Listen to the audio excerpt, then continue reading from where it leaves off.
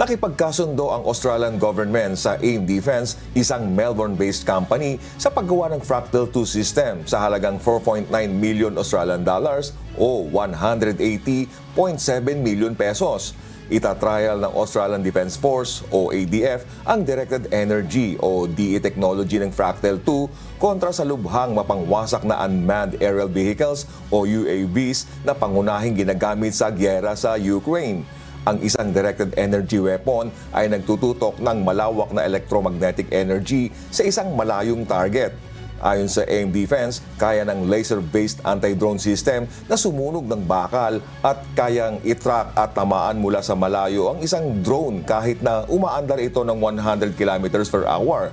Dagdag pa ni Dr. J. Daniel, co-founder ng AIM Defense, kayang pabagsakin ng battery-operated Fractal 2 ang 50 drones kapag ito ay fully charged. Inaasahan ni Dr. Daniel na handa na ang Fractal 2 para magamit ng ADF sa kalagitnaan ng taon. Sa kabilang banda, napili ang AIM Defense kasama ang isa pang Australian company na EOS Defense Systems na lumahok sa Counter Uncrewed Aerial Systems o CUAS Sandbox 2024, isang international drone exercise sa pangunguna ng Canadian Defense Department.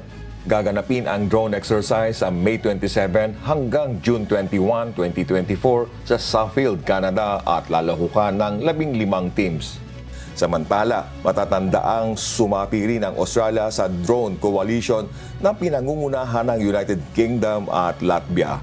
We've been proud to announce that Australia will participate in the drone coalition as part of our ongoing support for Ukraine. And we really want to thank the leadership of Britain in terms of supporting Ukraine in its resistance against Russia, and we really want to thank Britain for the way in which they have engaged with us in terms of our support for Ukraine.